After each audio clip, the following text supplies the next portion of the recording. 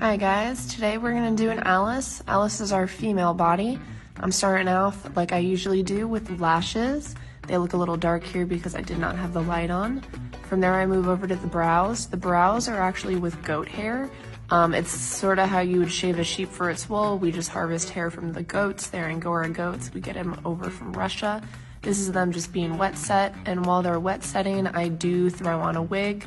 Yes, we use wigs. We do this because to punch every single hair on a medical mannequin that is going to get possibly thrown around would be silly.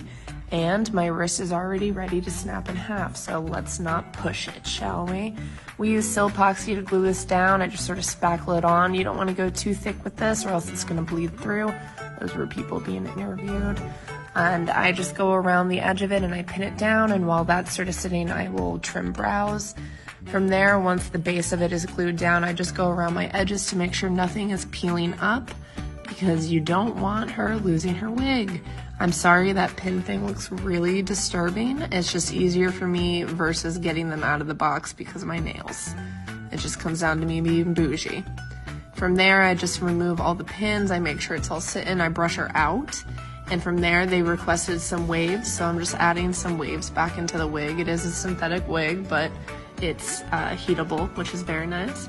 And I just groom those brows, and that's the end result. This is an Alice. This took me probably about 4 hours. Obviously, I wish I had more time, but that's that.